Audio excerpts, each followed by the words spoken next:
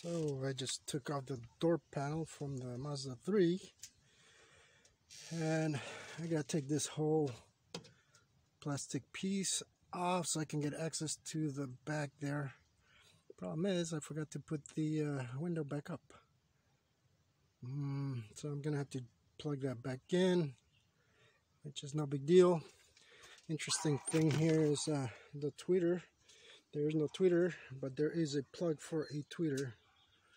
So that's kind of nice. Everything's already there, but I definitely need to get this whole plastic piece to access the back so I can put the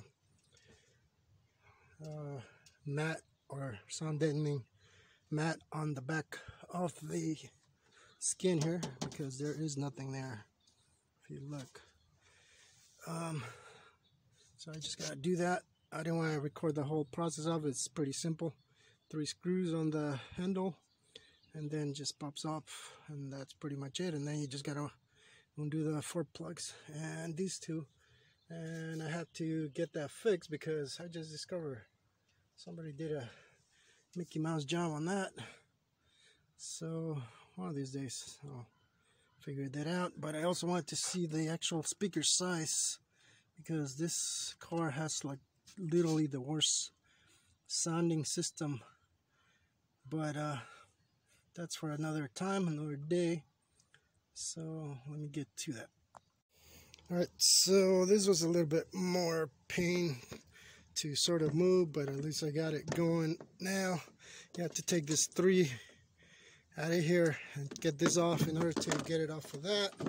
Now I can move it, but if you go around, there are 11 bolts. I was missing this one, so it wasn't coming off. Once I got that one figured out, now it's just kind of hanging. You can take these off if you want, but I'm not gonna bother because now I got room to get right to this. You can see how bad that sounds. So now I can go ahead and cut the sheet lengthwise, just like I did on the Miata, and just cover that. And back at the bottom is gonna be a little harder, but as long as I get something up there, should help. But there we go. Alright, so I'm done putting 1 full sheet, cut it in half, put half on the top, and cut the other half, or lengthwise, in 2 halves. And I was able to get it in the middle and on the bottom there. Now you have to be careful, because once you take all these off, guess what? The window will just slide down here and here. So I pushed it up so it will get stuck over here, because it was just coming down. So definitely don't want to break your window while you're doing this. Just something I found out, and it's pretty easy to change now that I took everything apart. Since this is gonna have to come apart again for either some speakers at some time or whatever else, at least now that's done, and it doesn't sound completely hollow like it was. So that's gonna help. And I did put the bottom 2 farther in towards the speaker. The top one I did not, so I just tried to get most of the panel here. But now I just gotta put everything back together, and I should be done. So let me get to that. Alright, I just put everything back. 1, 2, 3, 4, 5, 6, 7, 8, 9, 10, 11. So you got 11 for this cover. You have to take this 3 off for the window to separate the window regulator on that.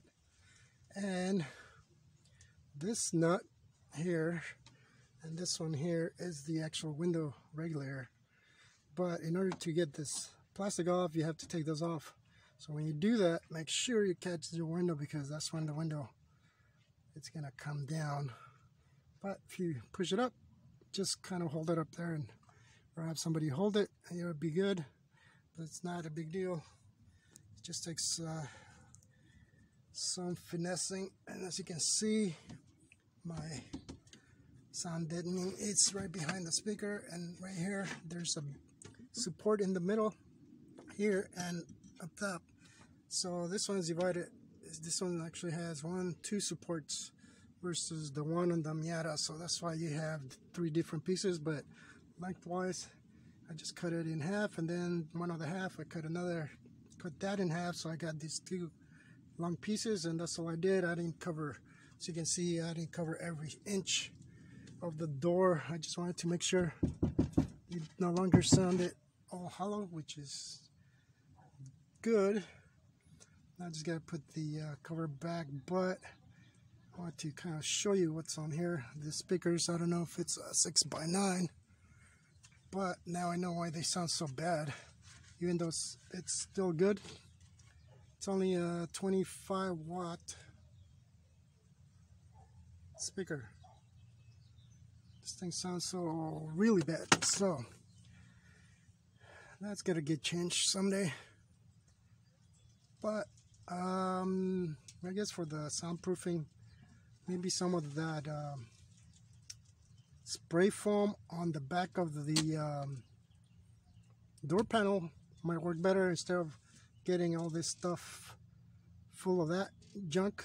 Put it on the back of the panel, spray it on there, because there's nothing there. So let me show you.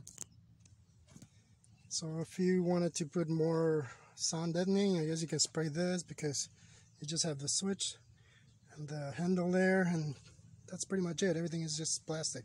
There's nothing connected here, just some extra stuff on there.